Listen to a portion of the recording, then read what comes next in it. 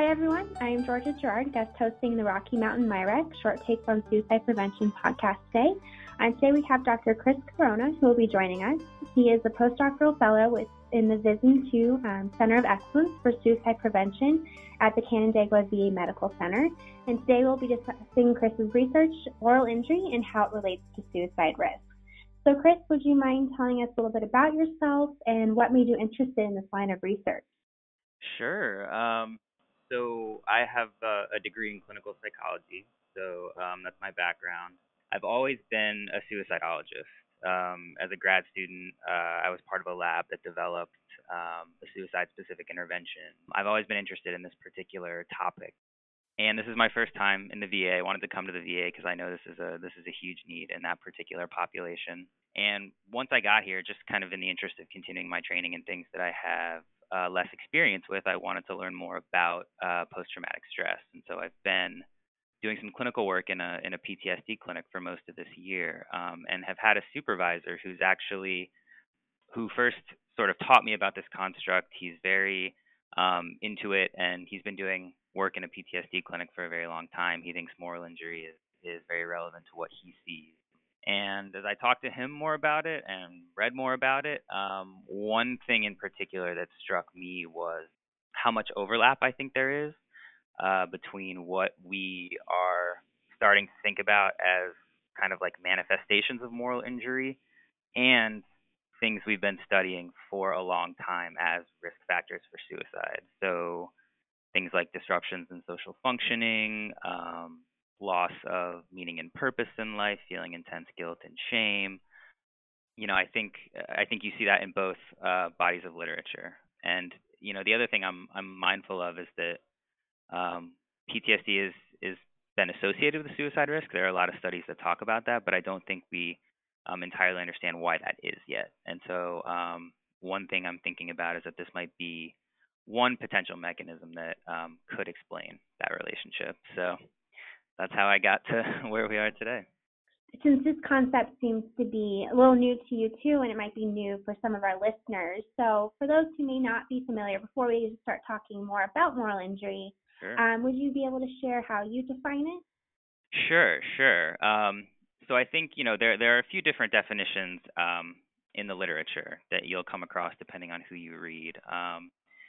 I'll take kind of a more informal approach and just kind of say that certainly it starts with a moral compass, right? One's sense of right versus wrong, or how the world should work, or how people should behave. And then they have an experience, whether that's them doing something, or them seeing somebody else do something, or them having somebody else do something to them. And if there's a perception that what has happened is very inconsistent with somebody's moral compass, then it's likely to be experienced as a transgression of sorts, one that creates kind of a moral dissonance, if you will. And that's really where the distress part comes in. And so I think essentially what you'll see in the literature are just different ways of saying that it's distress that follows experiences that very much violate one's moral beliefs or expectations about the world. And then, I think what you see in terms of how people think this distress shows up are some things already mentioned, but, pretty intense emotions like guilt, shame, anger, like I said, social functioning deficits, existential crises, and also kind of what they call self-handicapping. So self-sabotage, substance abuse, self-harm behaviors are all sort of thought to be part of this particular type of distress. Because that's a really helpful, definition and description of what moral injury kind of looks like, what's written in the literature and how, that can be interpreted, for our listeners. Sure. Yeah.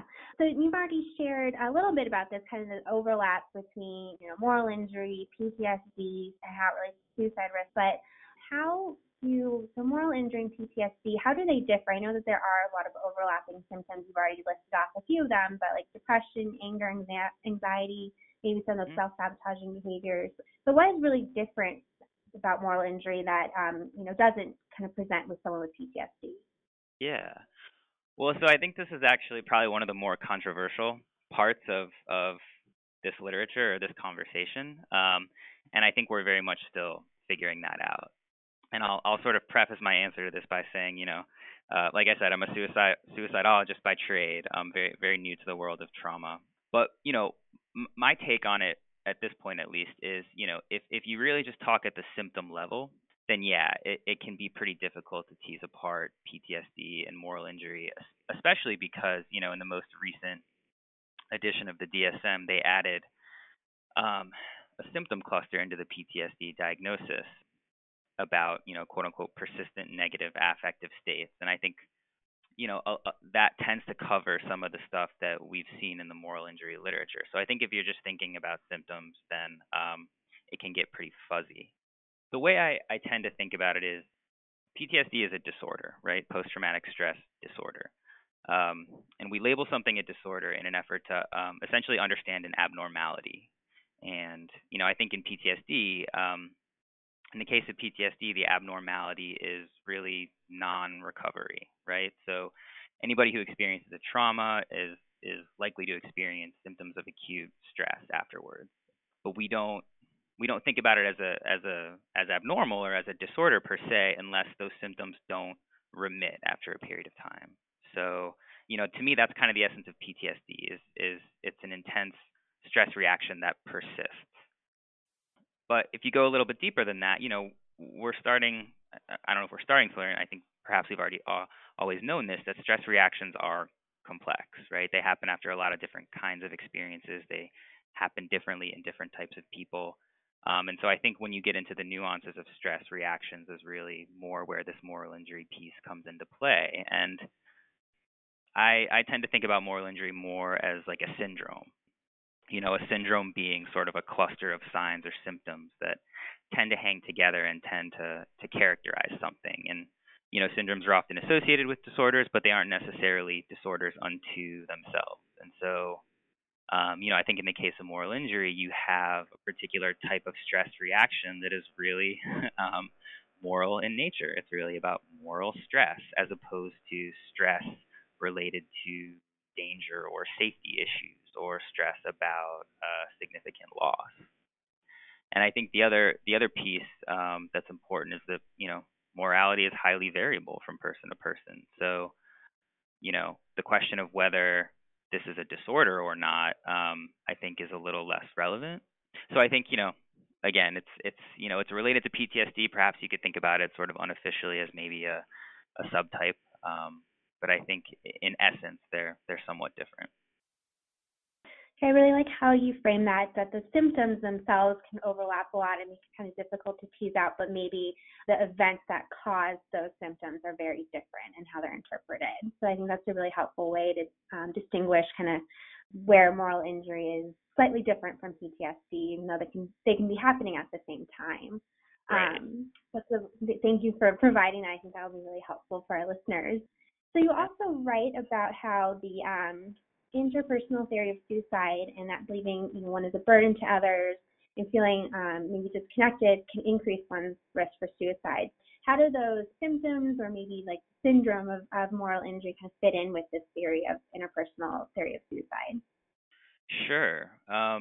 Well, so I think you and I have already talked a little bit about like guilt and shame, for example. And so I certainly think that if you're talking about somebody who's done something that makes them feel like they're this monster, this really bad person, they have these really strong feelings of guilt and shame about it, then I think it's certainly possible that that person might think that their relationships with other people or even their mere existence is harmful to others, which is really what we're talking about when we talk about burdensomeness, this idea that others would be better off without you. And I think if that's how you're feeling about yourself and those are strong emotions that you're having, you're also more likely to pull away from other people, which is where I think the disconnection piece comes into play. But even in the case of if it's not you yourself who have done something, maybe you've seen somebody else do something that really rattled you, or somebody else has done something for you and you feel kind of a strong sense of betrayal.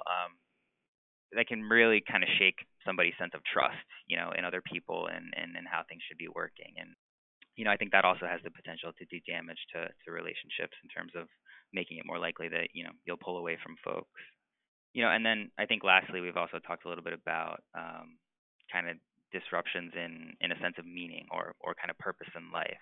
This idea that perhaps nothing matters. I think that can certainly sort of trickle down into social relationships that you might sort of subsequently end up putting less effort into, and that can kind of end up deteriorating. So I think we talk about a lot of different kinds of symptoms that are associated with moral injury that can all have a pretty profound sort of social fallout. And so now that you've provided us with a really good understanding of what moral injury is, kind of how it can look like for people, would you maybe be able to provide us some examples of what a service member may experience that could lead to having a moral injury that they might either see, witness, or experience, or something that they might do themselves? I think the one that you'll probably hear the most about or read the most about is killing. So even, I think killing an enemy in a sort of quote unquote justified manner can still have a profound effect on somebody. I think you'll also hear about folks who have killed civilians or killed children during combat, whether intentionally or unintentionally. There was a recent study published that described some interviews done with veterans. So it was kind of a thematic sort of narrative analysis. And one thing that came up repeatedly in that particular study was this idea of people being in situations where they had to call in airstrikes to areas where they knew that civilians and children were present, and having a really hard time sitting with that.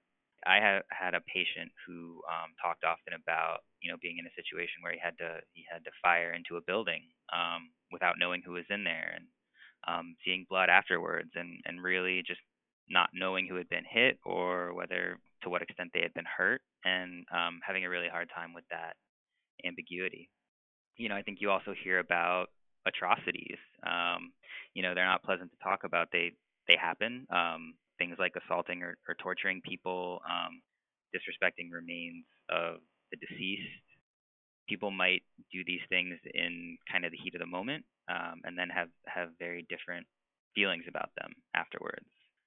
I think another thing you'll hear about is not being able to, not preventing something that another person did. So, we just talked about atrocities. You might hear somebody say, well, I just kind of stood by while other people did things that I knew were wrong. I did nothing to intervene. I did nothing to stop them.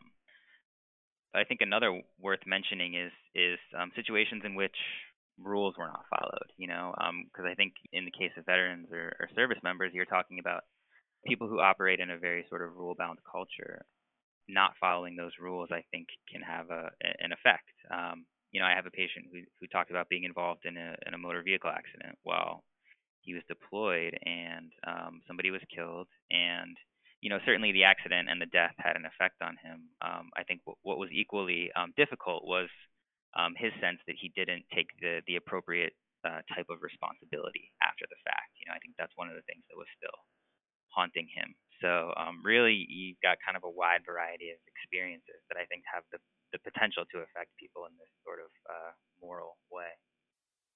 So it seems like a lot of the veterans that we see have probably been exposed to a lot of those situations that you just described, especially around, having to kill people and maybe people that they don't know, like who was in the building, or examples like that. And things that a lot of veterans have been exposed to those events. So if a provider feels like they need to assess their patient for potential moral injury, what types of questions should they be asking their patient?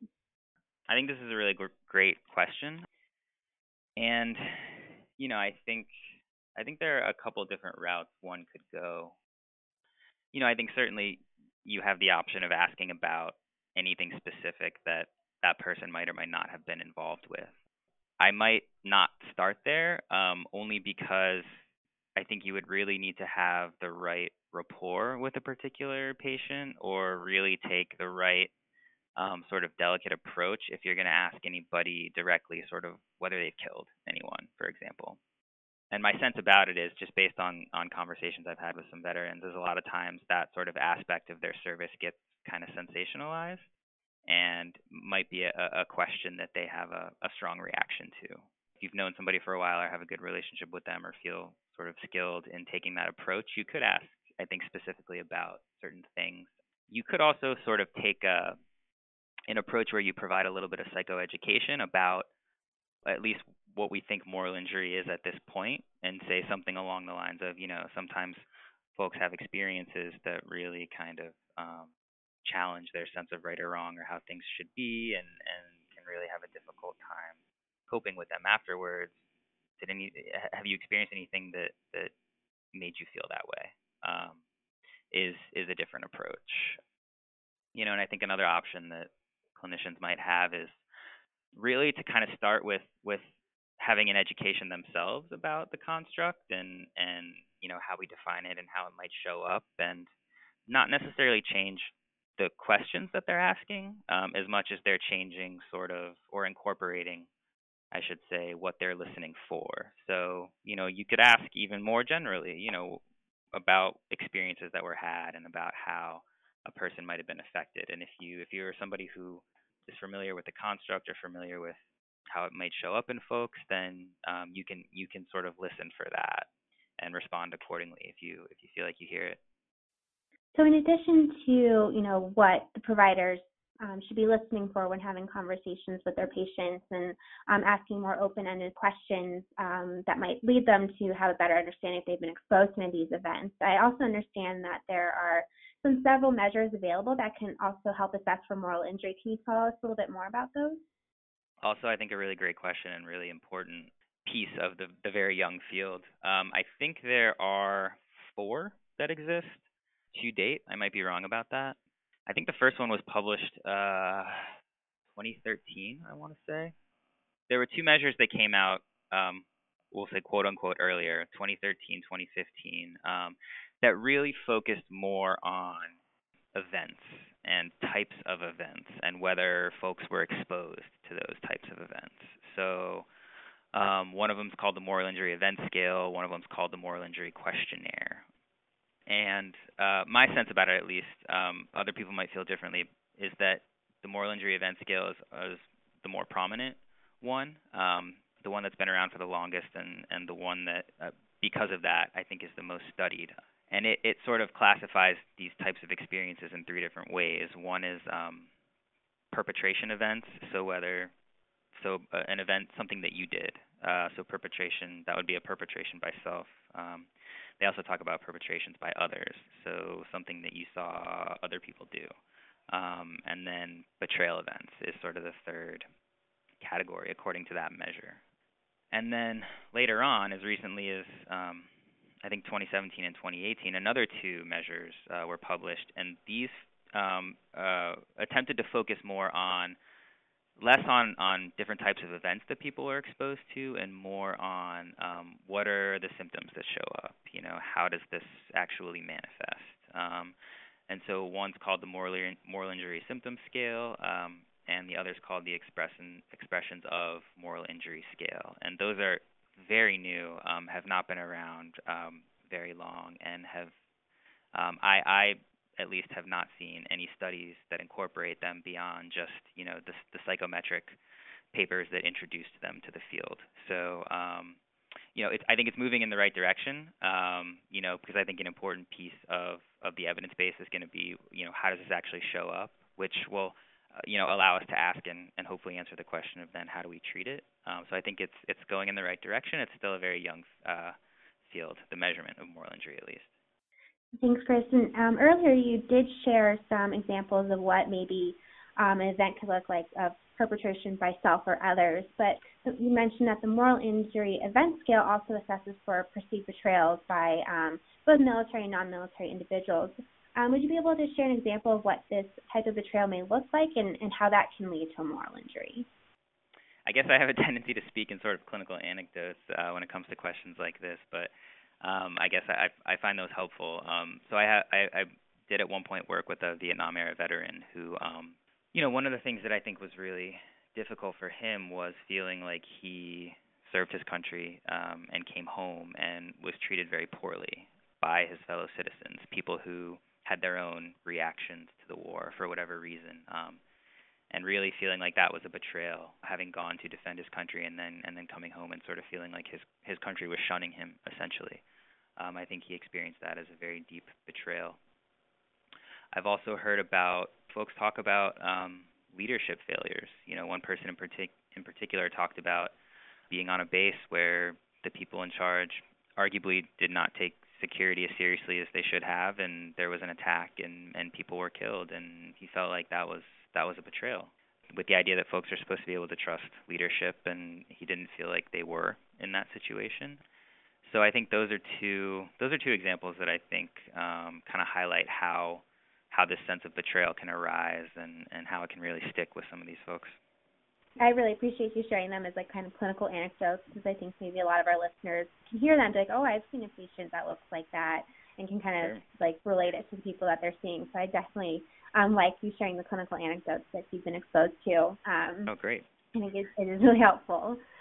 Kind of in addition to, helping providers identify if there's a moral injury, kind of understanding what those symptoms might be looking like for their patient, you've let us know that having a moral injury can lead to an increase in suicide risk. So that's right that there's currently, just because the field is so new, there's not a whole lot of guidance for assessing and treating moral injury as it relates to suicide risk. So any suggestions for providers on how they can use the information either gathered through a clinical interview or, responses for any of these measures in their suicide risk assessment? Yeah, and I think probably my answer to this will be similar to kind of a part of my answer to your last question about asking specifically about moral injury. I think as it pertains to suicide risk, it's about being educated as a clinician about risk factors for suicide, about how moral injury can present, and sort of tuning into the overlap. So if you feel like you might be sitting with a patient who's experienced something and possibly reporting what sounds like a moral injury, then questions to follow up about would be, to what extent do they feel guilty or ashamed or have a sense of self-hate? Is this affecting their relationships? Do they feel connected with others? Do they feel like others are worse off because of them? Has this affected sort of their general sense of meaning about their own life, about what they're doing, about the people that they're close to? And then if they feel like they are seeing that in some of the people that they're sitting with, then I think at that point, you can transition into some of the more standard risk assessment type things where you sort of bridge that gap between, sometimes people experiencing these symptoms or feeling this way have thoughts about suicide. Is that anything that's come up for you? And you can do your sort of more pointed suicide risk assessment that really assesses for ideation and things like plans, preparatory behavior, intent, history of suicidal behavior of any kind. This is probably evident in how I'm talking about, the relationship between moral injury and suicide, but it's kind of about knowing where the overlap would be and listening for it and kind of bridging that gap with some of your questions. Great.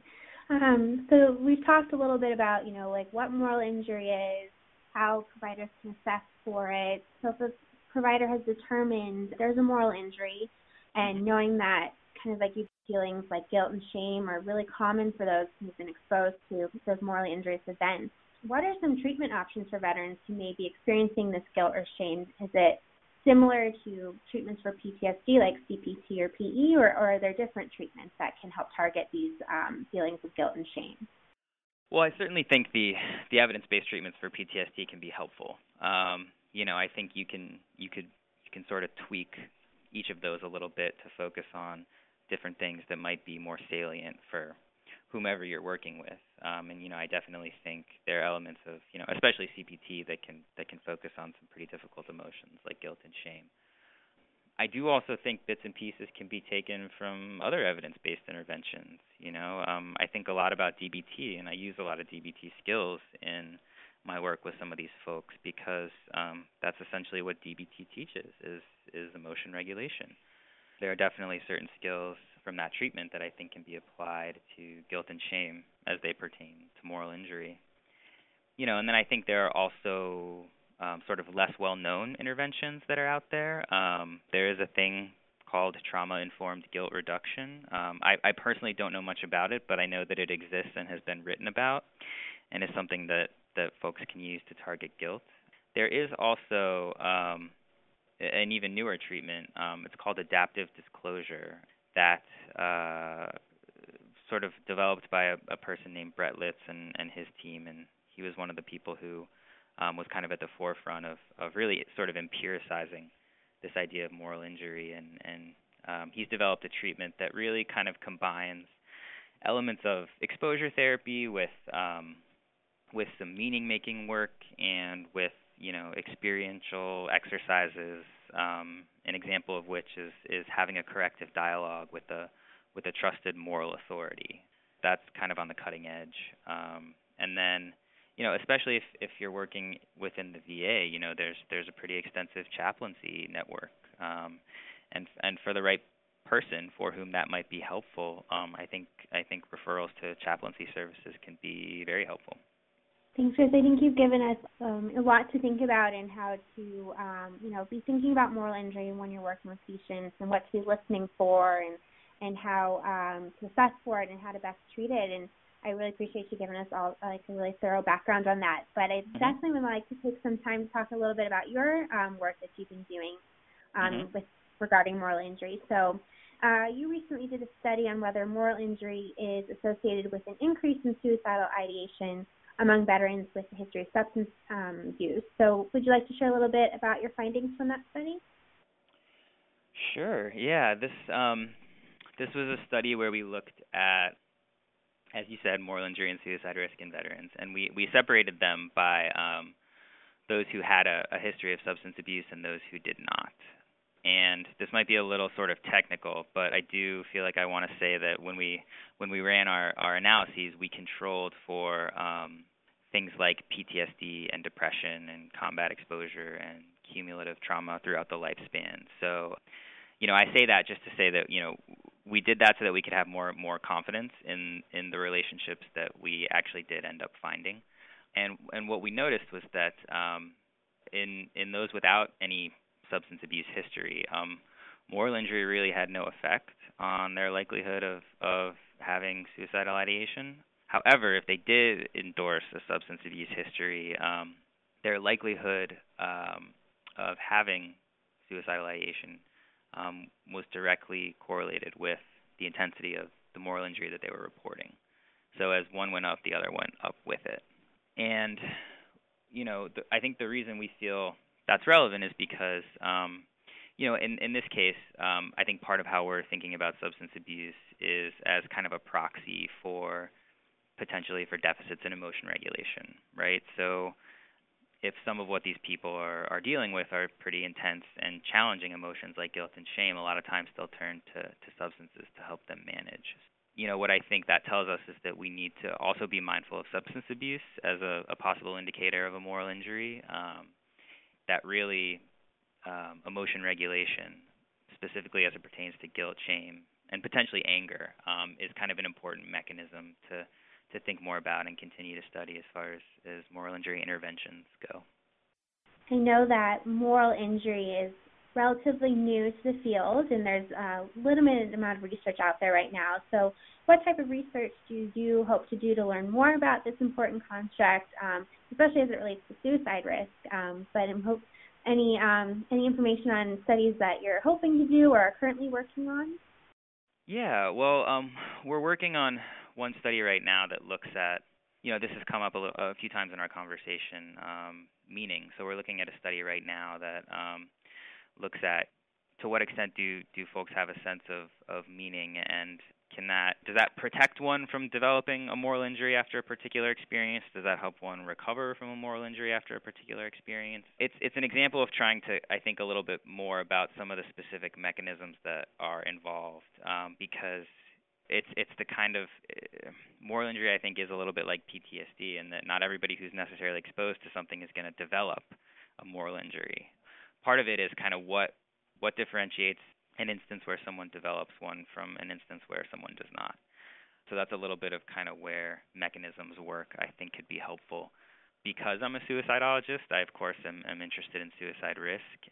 Literature on moral injury in general is limited right now. Research on moral injury and suicide risk is even more limited. We don't really know why it's associated with suicide risk right now. It's, I think, speculative at this point.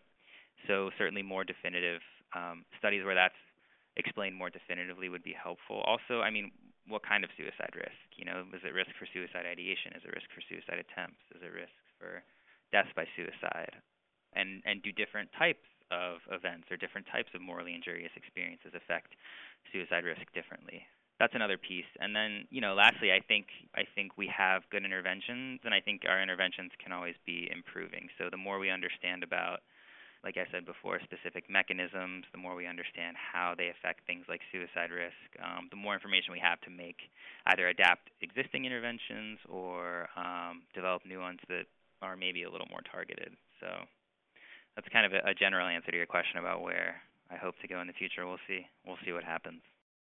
Well, it all sounds really exciting, and I think that there is so many places for, the field to go, like just understanding moral injury better and what is it, and then how does it relate to suicide risk and all these other things, since they're all interconnected and can influence one another. So really having a good understanding of why that is, I think that's a great, direction for the field to go in, and looking forward to seeing, kind of where your research takes you as you progress in your career.